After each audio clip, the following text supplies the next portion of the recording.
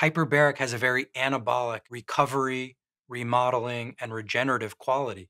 And so now that we're driving oxygen into circulation, we're helping to heal the lining of your blood vessels and grow new blood vessels.